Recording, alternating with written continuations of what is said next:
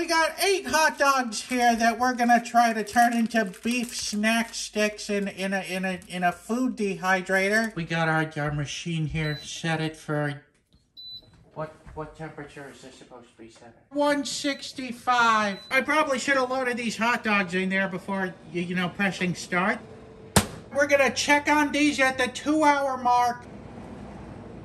Cut into it. So far, it just feels like a warm hot dog. We're like 4 hours into this thing, and I feel like all I'm doing is keeping the hot dogs warm like they do at 7-Eleven. So all I'm gonna do is just chop that end off, and that end off as well, so that we can get more moisture sucked out of these things. We're 8 hours into this thing, and these sausages look exactly the same. They appear to be exactly the same as when they went in 8 hours earlier. We're gonna cut into these two. These 8-hour-old ones. They look exactly the same. They are a little bit darker, and they are just a tad smaller than the 2-hour-old hot dogs. A tiny reduction in size and scale. We're gonna have to let these run all night. These are now gonna be dehydrated for 24 hours. All right, it's been 24 hours. Let's get 2 of them out, and they feel jerky-like. It looks like a beef stick.